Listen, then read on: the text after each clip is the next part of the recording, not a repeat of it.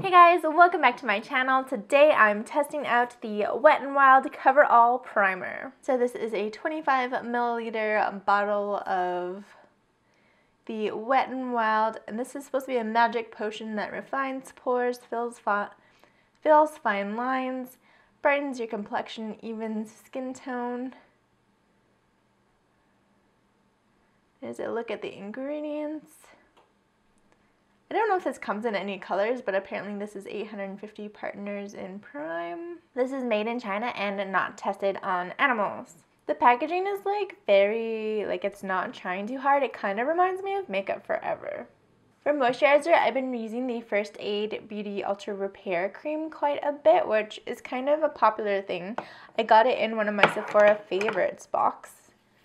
And it's just kind of a, I want to say, a heavy-duty moisturizer, so it's been great for winter time. I have had some breakouts lately, and I don't know if it's because of this or if it's just something else, but to test this primer, I'm going to apply it to half of my face, the side with the P, because I always forget which side of my face I put it on. The other side we're going to keep totally bare, and then for foundation today, I'm going to use the Estee Lauder Double Wear. Alright, so it's just like a white cream. And if you blend it in, it just kind of disappears on the skin. I don't want to say it's got a tacky feeling, but it definitely feels like it's going to Velcro makeup to it, if that makes sense.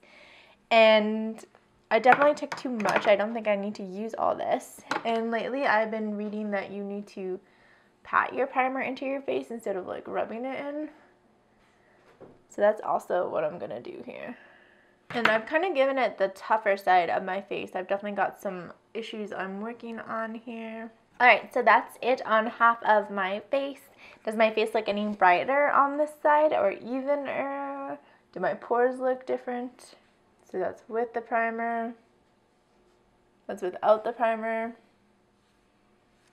I don't think it looks brighter. It feels dry, and it kind of feels like a almost powdery silicone feeling, and it does feel very smooth. So I do really like the way it feels on your skin. And now we will just apply foundation like normal. To do that, I'm going to be using my beauty blender. I just opened up my nude beauty blender. So I'm going to apply the side that doesn't have it first. I feel like I've been wearing a ton of makeup lately, and the last couple days I've been wearing a lot of falsies. I'm going to kind of take it easy on my skin today. Okay, and let's get it on the side with the primer. And of course, the application doesn't feel any different. Maybe if I was using my fingers, it would. Now I'm just going to apply the rest of my makeup, and I'll check back in a second. Alright, so I've just finished up the rest of my makeup, kind of going for a beautiful spring vibe, even though it's still very much winter. Let's do a really close-up, and then we can really talk about this. Do you see a difference?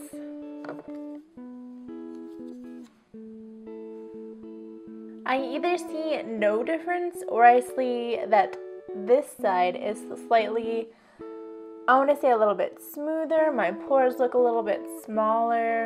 So this side I think is the better side. There's less of a powder stick. It looks just more flowy.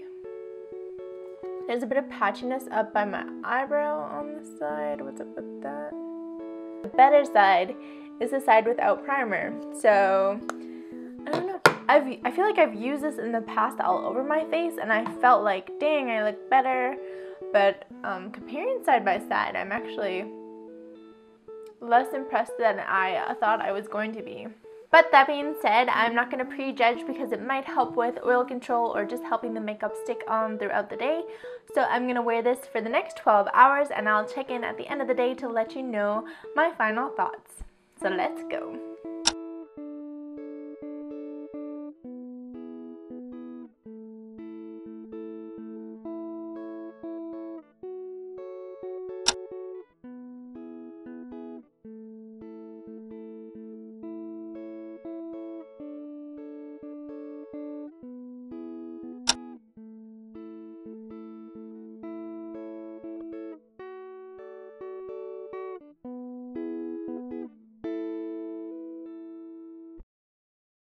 now the end of the night. It's 9 o'clock here, and I'm just about to take off my makeup, and this is what my skin looks like.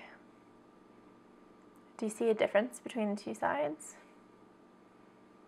Do you remember which side was which?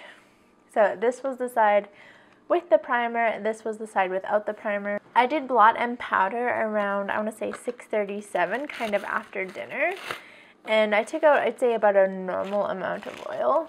And I'm just going to quickly blot again and see if one side is greasier than the other. I'm going to say that's about equal. One interesting thing is when Douglas came home from work around 5:30-ish, I did ask him if he could see a difference between either side of my face, and he actually knew that something was up with this side of my face. He said it looked more foundation-y in a kind of textured way, and he didn't know what I was testing, so I was like, what, how do you even see anything? But you'll remember I did kind of feel like that this morning.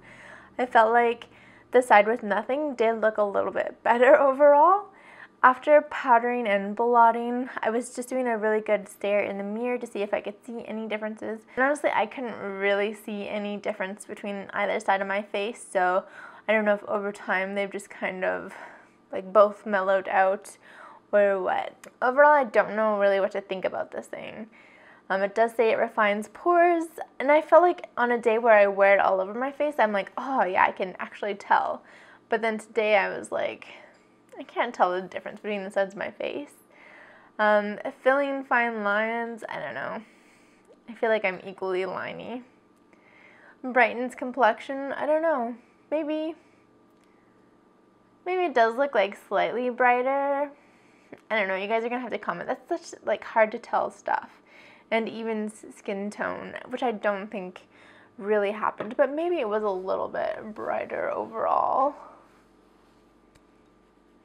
If it was like not a huge difference anyway. In terms of the way my skin feels now, they feel pretty much the same. Although it does have like a really nice texture when you first put it on. It kind of feels smooth and at the same time really dry and mattifying. But yeah, I can't say that it actually did anything different than the other side of my face, unfortunately. I really thought this time I was going to be able to say this primer is a for sure go. But it turns out that I will still be searching for a primer that I think actually does something. You can check out some of my other primer videos up in this playlist here.